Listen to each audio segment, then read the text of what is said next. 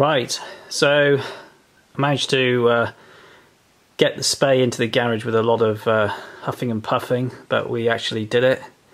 And well, we've got quite a lot of to-do items on this engine, and I can quickly show you what the problems we have. So let's start here at the front again, as we always do. So this here is actually the high pressure cock, or the high pressure shut-off valve, call it what you want. So we were going to have to try and figure out some sort of cable mechanism to connect that to a control box or something. And then this here is actually the throttle. Hopefully you can see that. So if it's probably just move it down there. So that's actually the throttle, the fuel flow regulator. So both of these are going to need some form of cabling that we can connect back to the control box. So that's one thing we have to do. While we're at the front, let's just come around here. So there's a number of these blanks on the gearbox, which again are going to have to be dealt with. We're going to have to blank these off with some circular pieces of aluminium, because obviously there's oil going through there. I think that one was for the hydraulic pump, or possibly the generator. I suspect the generator actually. And then over there we've got a that's actually the fuel inlet, and again that's another thing we've got to try and adapt, get some sort of quick release connector on there or something like that. So let's come around this side quickly. It's a bit cramped here in the WTF garage with this big Spey, but anyway. So this is the other problem that we've got. So I've taken the blanks off these, and again this is what I showed you in the previous video, the accessory gearbox. So this here is where the IDG, or constant speed drive, would connect to, and that would then be connected to possibly a generator or something. And the whole idea of I don't want to sort of explain about IDGs, they're quite complicated, but basically they maintain the constant speed for the generator when there's different engine speeds and different current demands. And what you'll notice down there in the corner, there's two oil feeds.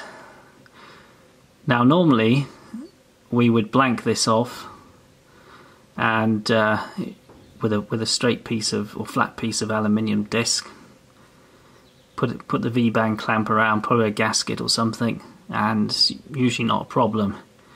However, these two things here are sticking proud, so we've got the option of making a fancy cover to include those, or whether we just dispense with those altogether. And I'm quite tempted just to dispense with them, because they're not actually required. We're not going to be putting an IDG on this engine.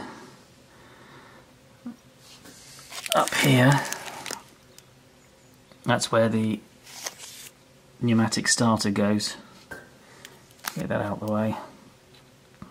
So that's, luckily I've actually got a pneumatic starter that is the right sort for this engine, so that hopefully won't be too much of a problem. Ladies and gents, we are making some progress with this engine. As you can see, we've got a nice shiny new blank covering the mounting area for the generator, and the two pipes that were protruding, which are the oil feed, cooling oil feed for the generator, which come from the constant speed drive, well, they've simply pulled out, and I've I've had to make up that blank. Had some aluminium laser cut. I'm not very good at cutting circles, and I've had to make a slight reset, hence the sort of smaller disc in the middle, because the generator shaft protrudes about 2 millimeters, so it's not completely flush with the mount. But that hasn't been a problem. We've just simply covered up the hole with that other disc, and everything's tickety-boo, as they say. Anyway, moving on. So we're making reasonably good progress with this. We look on this side here. So this is the other side of the accessory gearbox, and you can see there there's another homebrew aluminium blank which is covering the mount for the constant speed drive. Interestingly, there's a shaft which goes right through the gearbox, so the constant speed drive is driven by one shaft directly from the gearbox, and then there's another shaft which basically comes from the constant speed drive and connects into the generator, because the whole idea of the constant speed drive is to keep the generator going at the same speed, you know, depending on what the actual engine speed is. So if the engine is going sort of full tilt, then the generator will be going at a constant speed. So the next job, what I'm going to do is mount up the starter and the starter air valve. I think that shouldn't take too long.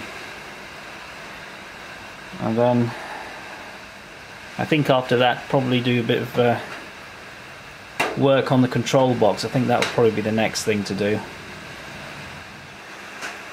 Right, so here we have one Rolls-Royce Spey jet engine starter motor, pneumatic starter, and if you want to know how this works, then I did a video on this a few weeks ago. So we've got to stick that onto the mounting space, which I showed you. That shouldn't take too long. And we've also got to stick this on as well. This is the start air valve.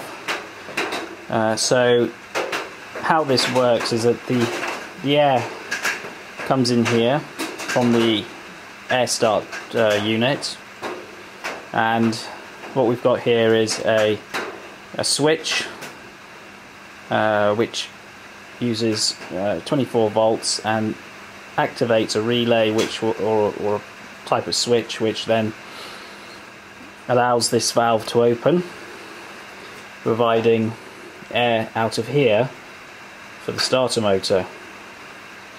There is also another mechanism in here which has got a pressure switch, which I think is essentially like a warning switch to indicate that there's air present or air ready to be delivered. So we can utilise that on the control box with a little warning light or something like that.